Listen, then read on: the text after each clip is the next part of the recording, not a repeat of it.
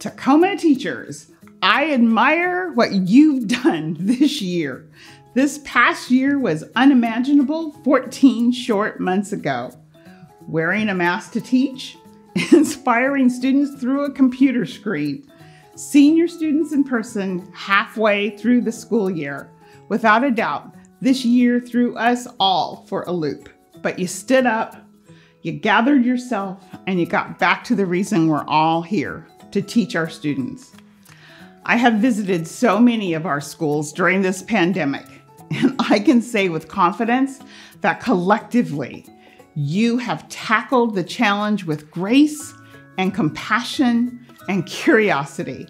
I bet you wondered whether you could learn one more new thing. Well, I have a close friend who is battling the beginning stages of dementia, and I told her that I would do whatever I could to help her. And during my research on brain health, I found that experts agree that as we learn new things, it creates new connections in our brains that are important for long-term brain health. For all of us in education, and especially you, our teachers, we have learned a lot of new things in the last year, things that we never expected to have to learn. I don't know about you, but I'd rather keep my brain sharp by learning new things on my terms and my timeline, and not because I am forced to do it. At the same time, many of the new teaching strategies, skills, and tools you have had to learn and use certainly will improve your effectiveness with our students for years and years to come. One thing I've learned in my 12 years here is that Tacoma teachers get it done. In particular, I am so impressed with your creativity and your fresh ideas.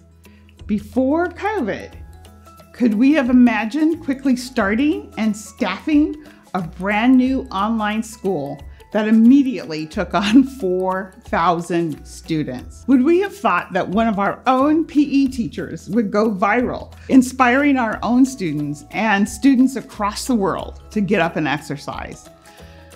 I don't think so. Would you have thought that two of our teachers would adapt their skills to create daily TV lessons for our elementary students to watch from home?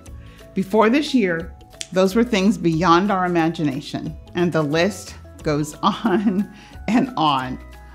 All of those accomplishments are a testament to your perseverance, your drive, and your ability and your character. Thank you so much for what you do.